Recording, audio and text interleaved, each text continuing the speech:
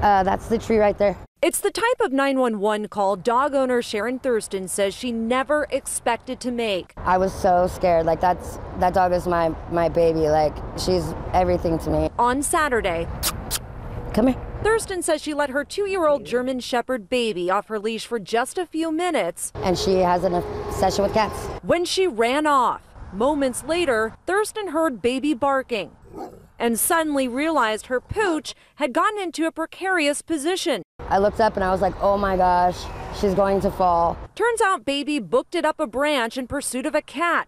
And somebody suggested I call the fire department. As soon as firefighters got that call, I took a chuckle. I thought, well, this is a first, and I immediately placed a phone call to find out if somebody was kidding with me. They couldn't believe it. It's not your typical everyday call.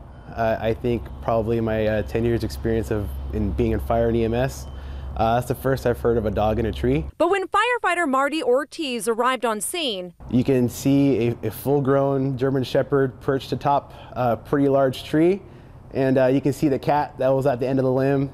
They were still interacting with each other. He immediately took action. We were able to get the ladder up there, and I made my way up, and I was able to actually grab the dog's leash right away, which was actually tangled up on a limb. As soon as he removed baby from the branch, the cat got down fine, and he's still running around here, antagonizing her every day. And baby was returned to her owner.